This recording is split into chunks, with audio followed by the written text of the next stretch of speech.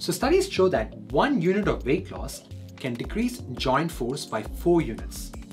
Now the question is, can losing weight help with knee arthritis pain and potentially prevent the need for knee replacement surgery? And the answer is yes. How much weight you need to lose in order to start seeing a difference, okay? I'm going to address that in this video. So I cannot tell how many patients I've treated in the last 3 to 4 years who have successfully lost their weight and have gotten the knee pain better, or sometimes to the point that they don't even have knee pain right now. But what does the evidence say? I'm going to use 3 studies to discuss this further. So this particular study found that weight loss can reduce the incidence of knee replacement surgery. The study looked at nearly 23,000 participants, and they found that overweight and obese patients who lost more than 7.5% of their body weight decreased the risk of having a total knee replacement by almost 20 to 45%.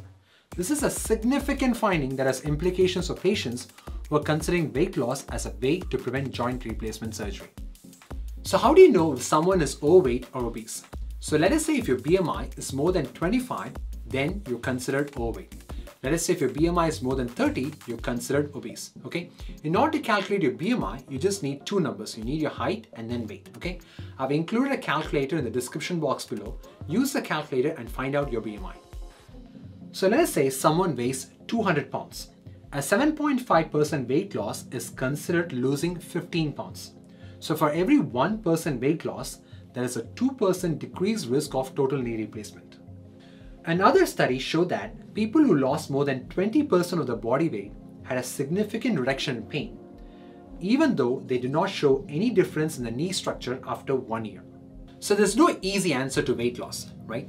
Diets and calorie counting are not always enough for everybody. I often tell my patients that weight loss is a journey and it's not going to be easy.